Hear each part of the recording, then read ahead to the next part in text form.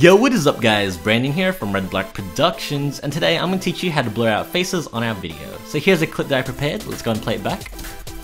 So essentially what I want to do is blur out my face while keeping everything intact, non-blurred. So to do that, let's go ahead and select our clip, and now we're going to go and copy it. So press Command C and Command V to paste. Now we have two identical copies. What we're going to do is select the first one and go to our generator over here. Now under generators, we're going to go to elements and select shapes. Now with this shape, we're going to go and drag it on top of our first clip. And now we can go and adjust it to make sure it's only on our first clip. So now we're going to go and select our shape and make sure our cursor is set to the start of the clip. So this shape over here, this is going to be our blur. So what we're going to do is to make it blurry, first we're going to go to our inspector window, make sure we're under generator, and now we have a fill with highlighted. What we're going to do is we're going to uncheck it. So we're going to uncheck it by clicking, and now we should see we only have a red circle.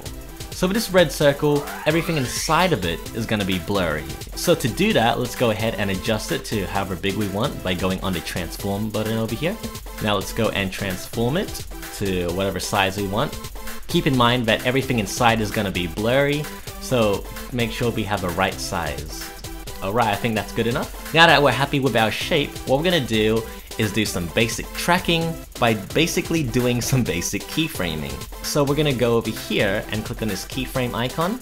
Now that we keyframed it, we got to do some tracking. So tracking is pretty much keyframing every individual frame. So to do that, we can either click right to go up 1 frame, or we can hold shift right to go 1 second. I'm going to go shift right only because it's so much faster.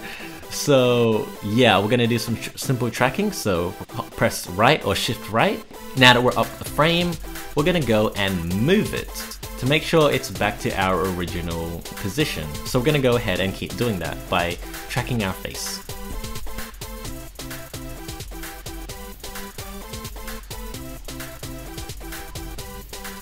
Alright, now that we finish our tracking, we can go and play it back to make sure that the red circle is completely tracked. Okay, now that we're happy with our tracking, we're going to go and move our cursor back to the start of the clip and go back to our inspector window and uncheck the fill. So now that our fill is back to checked, what we're going to do is go to video and scroll down to the composition.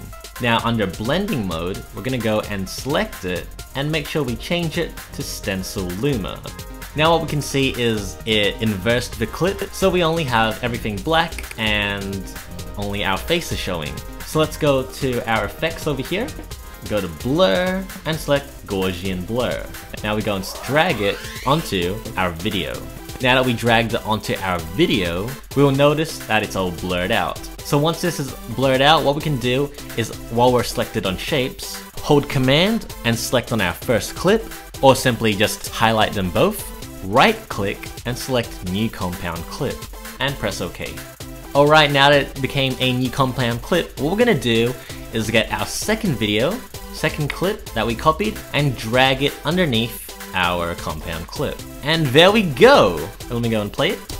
Alright, there we go! We just successfully blurred out our face on Final Cut Pro 10. But if you're unsatisfied with the amount of blur, what you can do is select Gaussian blur and drag it again onto the compound clip, making it even blurrier. So yeah, that's pretty much how to blur your face in Final Cut Pro 10. Hope you guys liked it. Make sure to hit that like button and subscribe if you haven't for more videos, and I'll see you guys soon. Laters.